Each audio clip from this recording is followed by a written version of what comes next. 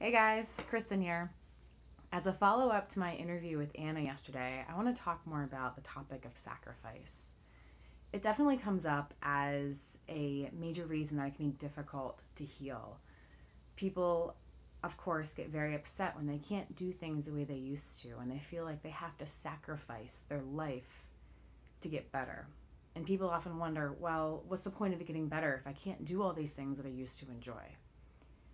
And while that's completely understandable and very natural and very normal for people to not want to give up things that they enjoy doing, it really requires a new mindset for us to first regain our health and then retain those health gains that we've made.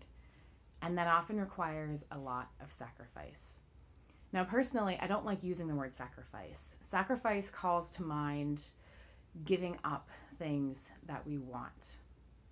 But with a healing mindset, there's always a flip side to that.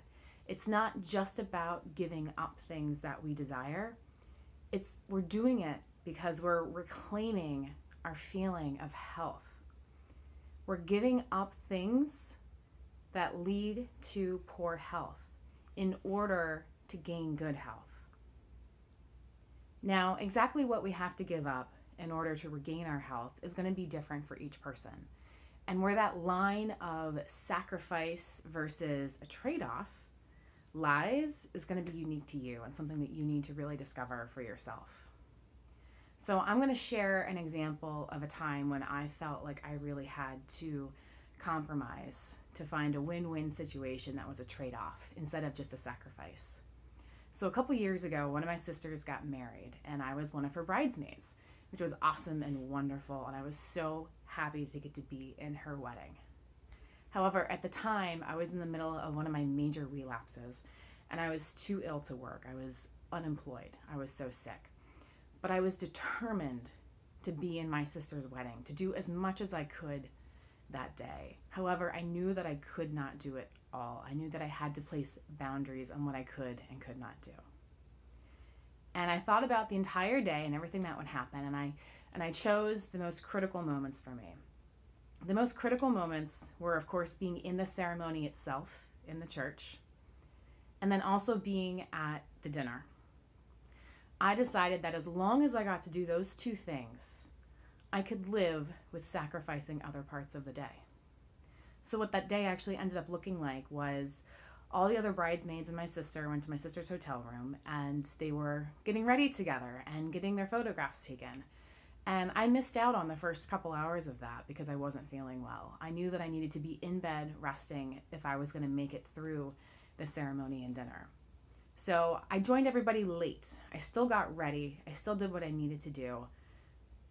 But you could say I sacrificed part of that getting ready morning, although I view it as I made an intentional trade off, and I felt really good about that. Then we were shuttled around town, getting photos at different places, and I really utilized the shuttle as my time to sit down and rest, and to counterbalance that with the time I had to be standing and active. I also had little tactics that I used to give myself extra energy throughout the day.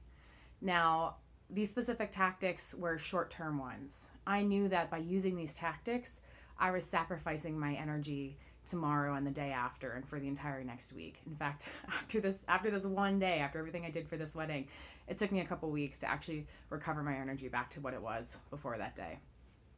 So going on, I made it through the entire ceremony, which was awesome and wonderful. I loved being able to do that. It was a joy to be there with her for that.